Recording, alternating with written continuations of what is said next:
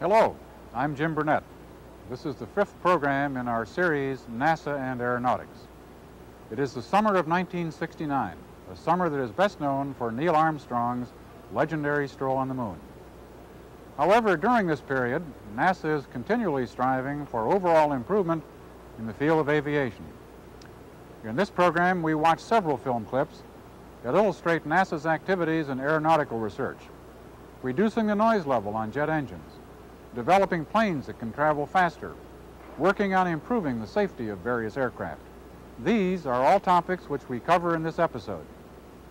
However, before focusing on these subjects, we turn our attention one more time to the X-15.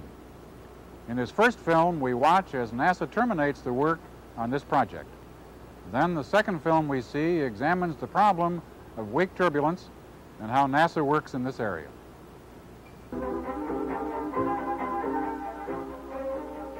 This is NASA test pilot Bill Dana. It was he who flew the rocket-powered X-15 for the last time. The X-15 is now being prepared to move alongside the Wright brothers plane and the Spirit of St. Louis in the Smithsonian Institution, Washington, D.C. For 9 years, this sleek black aircraft has made flight after flight. Many times skimming along the fringes of space. Tests that prove that man could fly at hypersonic speeds and adjust to control systems used routinely on today's manned spacecraft. 199 times the X-15 was dropped in midair. Top speed, 4,500 miles per hour. Maximum altitude, over 67 miles. The aeronautics and space data returned by the X-15 went far beyond original design limits, earning it a place in history with other pioneering aircraft.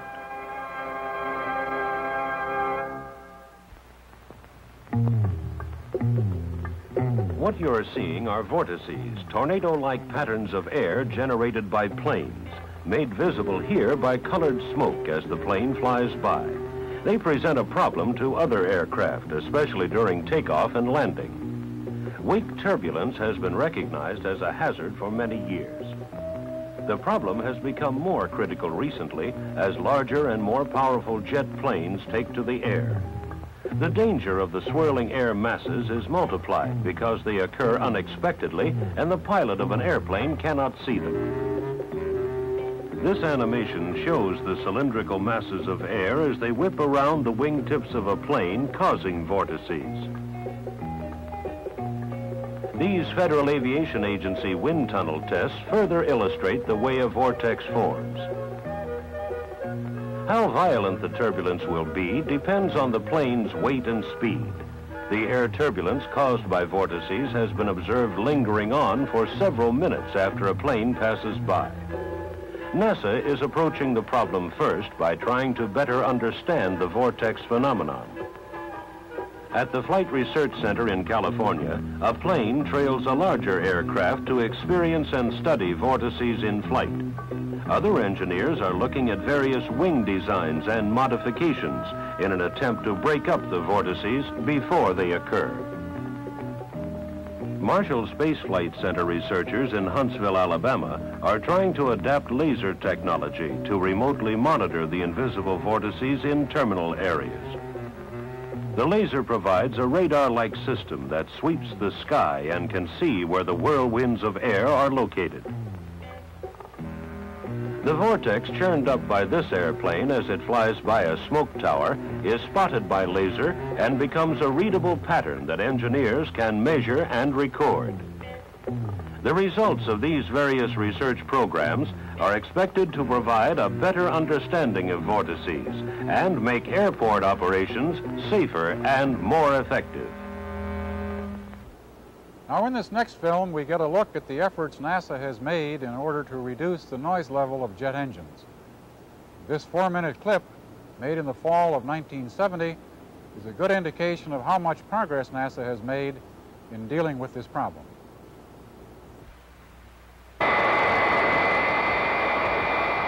These sounds of our jet age are familiar ones. To people living near airports where the big jets take off and land, the noise levels range from annoying to nearly intolerable. NASA has been working on the problem of reducing jet aircraft noise for several years. Solutions, while not easy, are inevitable.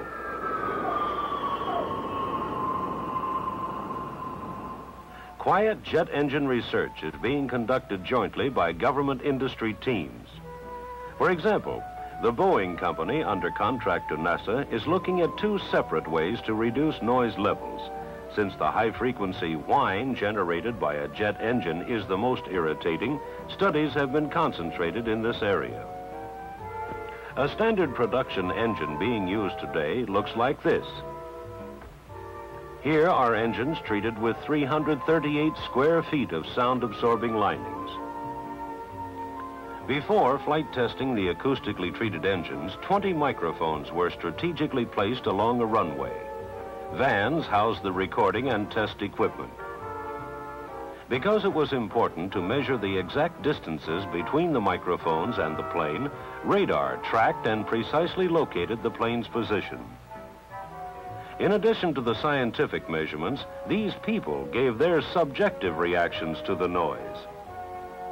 All the tests were carried out under predefined weather conditions, and a meteorological station located in the center of the acoustic range made continuous weather measurements. Data was also taken over water, where atmospheric conditions were more stable. For the level flyby acoustic tests, the airplane was flown at 400 feet altitude at 160 knots. Sound is measured in decibels of perceived noise. Using the acoustically treated engines, the perceived noise was reduced by over 95%. Listen to the difference as first the plane with the untreated engines flies over. Now the acoustically treated plane. As expected, this noise reduction was not made without some penalties. For instance, there is an increase in total operating cost and a reduction in distance a plane can travel without being refueled. Efforts to reduce these and other penalties are continuing through additional research and development. Another engine noise modification program carried out by Boeing for NASA was the Sonic Throat Inlet Study. This diaphragm-like device built into a jet engine regulates the flow of air. For approach and landing, the minimum flow position. When noise suppression is not needed, such as at cruising altitudes, the maximum flow is used. Now let's see how effective it is.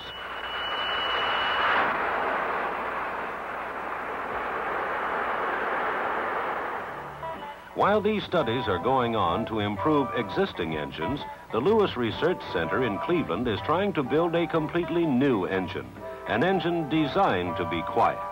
Right now, they are testing various parts of jet engines to see which ones cause noise. Once they know this, a quieter engine can be built.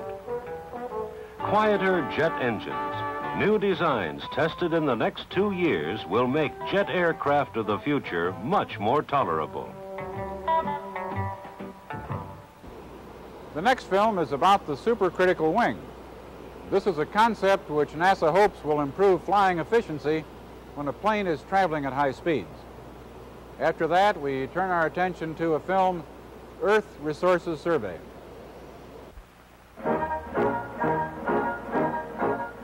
This is NASA test pilot Tom McMurtry preparing for another flight in a plane with a newly designed wing shape. Called the supercritical wing, this promising new concept from aeronautical research should substantially lower operating costs and increase the flying efficiency of future jet transports.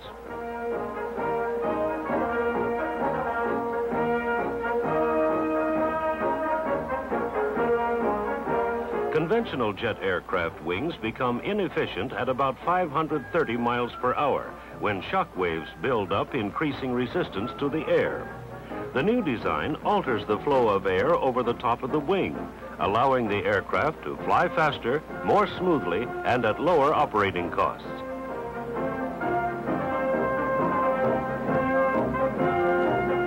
The supercritical wing, an effort to improve and refine future jet transports through new aeronautical concepts.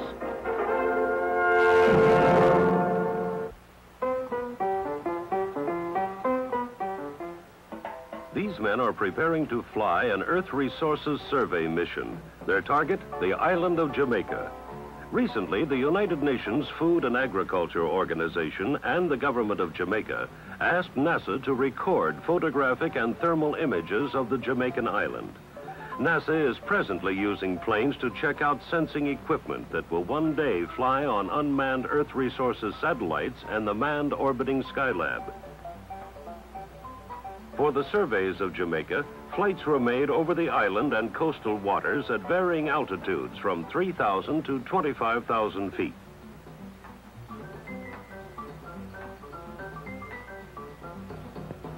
On board, infrared cameras and sensors recorded photographic and thermal images as they passed over various land and water masses. Every object on land or sea emits visible light, heat, and other radiation which can be measured. From surveys like this, much can be learned about the condition of crops, forests, mineral deposits, and water resources. Some 15 field teams moved about the island to be in position when the aircraft flew over. This correlation from above and below gives scientists what they call ground truth. Although it has an average rainfall of 200 inches yearly, much of the mountain river water never reaches Jamaica's cities. Suspected are submarine springs that carry a portion of the water offshore into the ocean. Mr. John Williams of the Jamaica Geological Survey came to the Manned Spacecraft Center, Houston, to review data resulting from the 10 flights. What we particularly wanted to do was to locate offshore discharge of groundwater. There's a very large submarine discharge of groundwater around the coast in the limestone areas, but for various reasons it's difficult to pick up. And we've seen from work in other parts of the world that it can be done by remote sensing. The other objective was to pick up water-bearing structures in the limestone. Some work was done on this from photography taken by the Apollo 9 mission, and that is where we got the idea from. Earth Resources Surveys. During the months ahead, officials from Jamaica and the United Nations will be reviewing results of the 17,000 photographs and complex sensing data. It is the autumn of 1971, and NASA's aeronautical engineers are at it again. In this first short film, they are working on the fastest plane in the world, the YF-12. The second film, produced a few months later, shows NASA again tangling with the problem of jet vortices.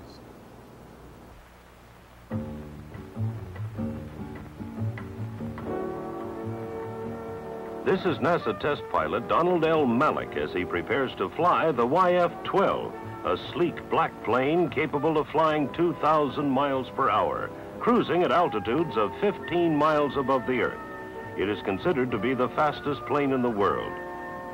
The Joint NASA Air Force Research Program is aimed at studying problems associated with propulsion, in-flight stopping and restarting of engines, heating, and structural dynamics.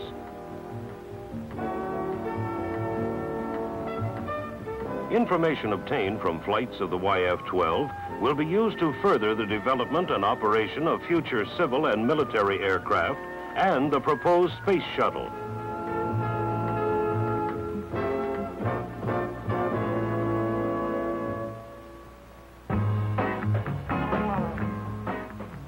As jet planes have increased in size and power, a problem recognized as a hazard for many years has become more critical: vortices, tornado-like patterns of air generated in the wake of planes.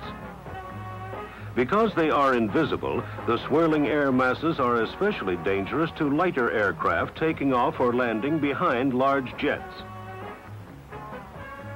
Recently, engineers from NASA's Langley Research Center conducted tests at the Hydronautic Ship Model Basin in Laurel, Maryland. They used a 300-foot-long tank filled with water to study the vortex problem.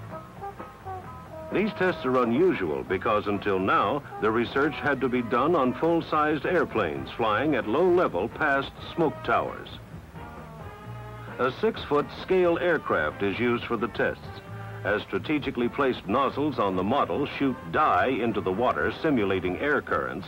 Cameras record the event for future analysis. This type of research very closely duplicates the vortex problem, allowing engineers to make many measurements under controlled conditions and do it inexpensively. In the next film, NASA is concerned with the issue of runway safety. Various tests are made in hope of preventing skidding accidents caused by bad weather conditions. After that, the second film gives us a further look at NASA's progress on the supercritical wing.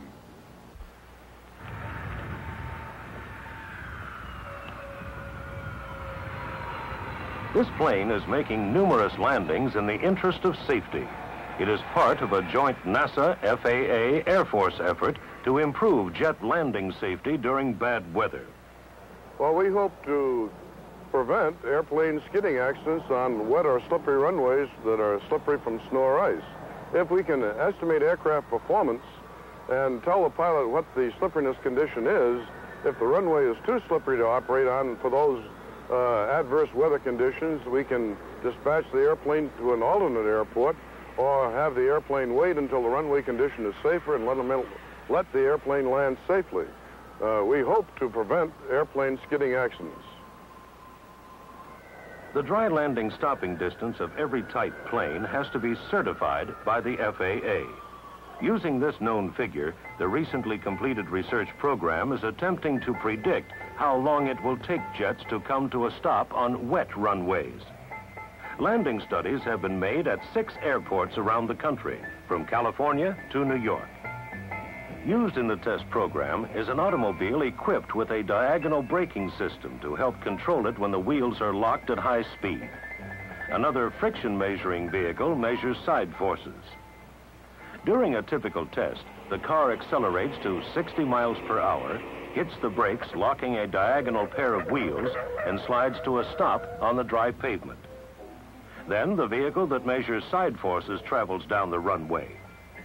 Finally, the 727 itself lands and brakes to a stop. As the airplane takes off and prepares to land again, water trucks flood the runway. The jet now lands on the wet surface. NASA project manager Walter Horn explains how the data is brought together.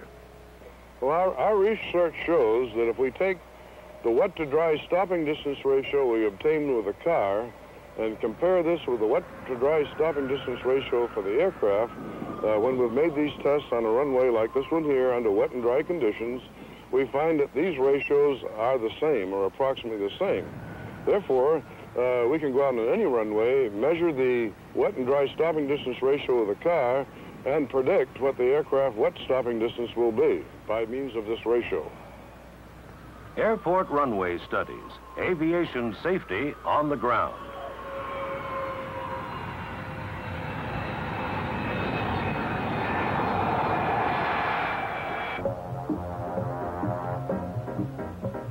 NASA has proved the effectiveness of an experimental wing after 27 test flights. Called the supercritical wing, the new design will have an impact on practically all jet aircraft of the future that fly at the speed of sound, 660 miles per hour. The supercritical wing was developed through wind tunnel studies by Dr. Richard T. Whitcomb at the Langley Research Center, Virginia. The refashioned wing is flat on top and curved on the underside at the rear. The new shape weakens the shock wave that normally builds on top of conventional wings during flight. The end result? A jet can fly faster without any increase in power and with less fuel. It is 1972, and the concept of planes that can take off and land like a helicopter is still very much a part of the NASA game plan. The first film that we see illustrates this. Then, the second film gives us a taste of how NASA performs its high-altitude Earth surveys. This is the jet-powered X-14, a test aircraft being flown at NASA's Ames Research Center near San Francisco. Although it looks like a conventional airplane, it can take off and land straight up and down. One of the men who flies the X-14 at Ames is test pilot Ron Gertis. It's different in that it is a VTOL aircraft, and that stands for vertical takeoff and land. This aircraft can take off and land vertically by the thrust provided by two jet engines, and it can hover just like a helicopter can.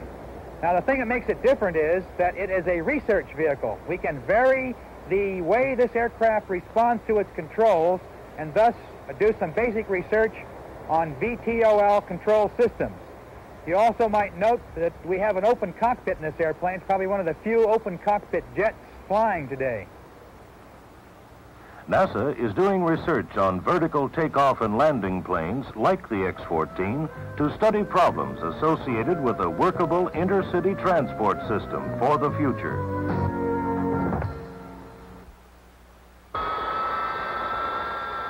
Nearly every day, high-altitude Earth Resources survey planes fly picture-taking missions from NASA's Ames Research Center in California.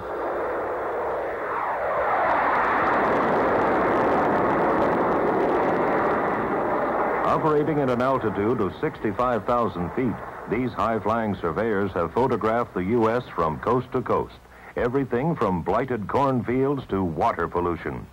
Their sensitive cameras are proving useful in detecting a broad range of agricultural and environmental problems. For a typical mission, cameras and film are loaded into the underside of the plane the day before the flight.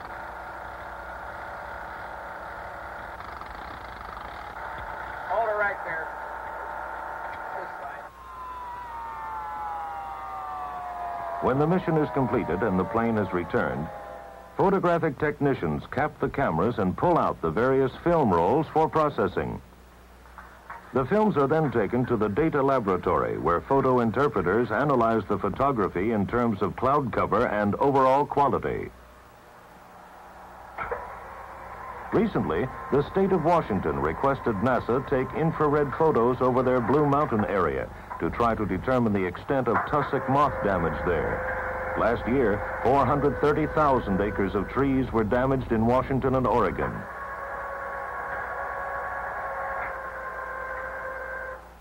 So devastating is the insect that the trees they attach themselves to usually die. Rick Johnsey, a forest entomologist with the Washington State Department of Natural Resources, describes some of the tussock moth damage as we flew over Walla Walla, Washington.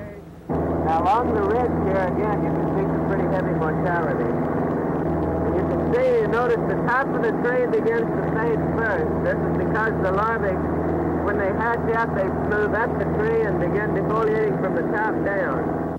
The Douglas fir tussock moth is a rather host-specific insect. It prefers Douglas fir and truth firs, such as grand fir and silver fir. The primary host tree in this area would be grand fir. Some of the trees that you see that are green and have not been fed on are probably larch and ponderosa pine that are not preferred host trees. This area near Walla Walla was so badly infested by the tussock moth that the trees are having to be cut and hauled away. We asked NASA to fly this area where we knew there was tussock moth damage going to Bob occur. Scott is remote sensing coordinator for Washington State's Department of Natural Resources. He is interested in all views of Washington's timberland, whether taken at low level, high altitude, or even Earth Resources satellite imagery. Although a complete analysis has not been done, we asked him if he was optimistic that pictures like those from the high-altitude survey plane would be helpful. Absolutely. I believe that the combination, the multi-stage combination of the satellite imagery, the high-altitude air photos, and the medium and low-altitude air photos, this whole multi-stage system is going to be a great help in evaluating how much damage there is and in showing us what we have to do to cure this, to get rid of this infestation.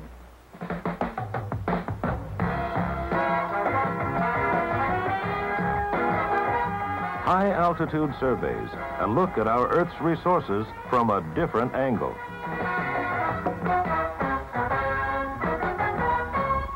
This final film is a good indication of how nature can help aeronautical researchers in their work. In this clip, NASA explorers are studying the wings of an owl. By doing this, NASA hopes to find clues that could lead to the development of a quieter jet aircraft.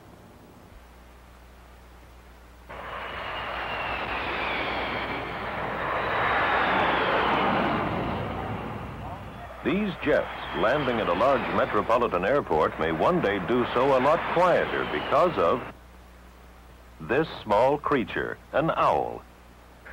When we examined the wing of an owl, we found that there was a serrated or a fine comb of feathers on the leading edge which pointed forward into the flow. And this comb or serration of feathers was the thing that we copied out of metal to form a rake which we placed on the leading edge of a rotor blade.